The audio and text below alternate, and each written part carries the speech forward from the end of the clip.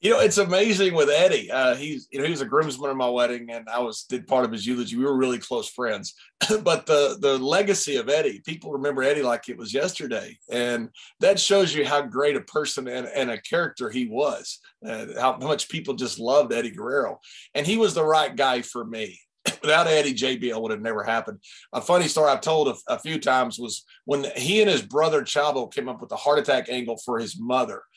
Then we were backstage and they knew that JBL character wasn't getting over. We need something big to happen. And Chavo and Eddie pitched the idea to me. I thought it was magnificent. And then Chavo realizes Eddie's getting a little worked up. So just like typical brothers, Chavo starts telling Eddie, he goes, how about then John hits mom with the clothesline?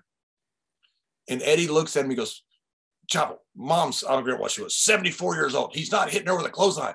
And then Chavo's got him. He goes, and then mom gets a little color. And Eddie now they're about to fight. He goes, okay. How about John just hits mom with a big boot? He wants me to big boot a 74-year-old lady. So, which Chavo's just ribbing Eddie. They literally stand up like they're going to fight. And I'm backstage with two brothers about to fight. I'm going, what do I do now?